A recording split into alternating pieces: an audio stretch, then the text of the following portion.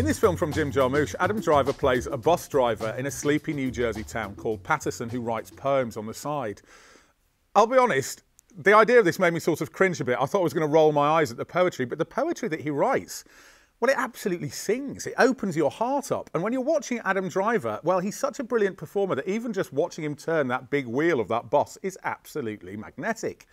It really just follows the pattern of his everyday life. He gets up, he eats his breakfast, he walks to the bus station, he drives his bus, he comes home, he eats dinner with his girlfriend, he takes the dog out for a walk and he goes for one beer at his local bar. And then he goes home and then it starts all over again.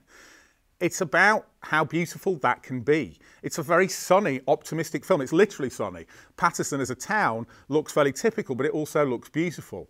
Adam Driver is absolutely great, and it's about these kind of small dramas that happen. Never anything too tense, never anything too dramatic, but as I say, just filled with this small beauty of everyday life. I thought it was absolutely wonderful. When I came out of it, I felt great.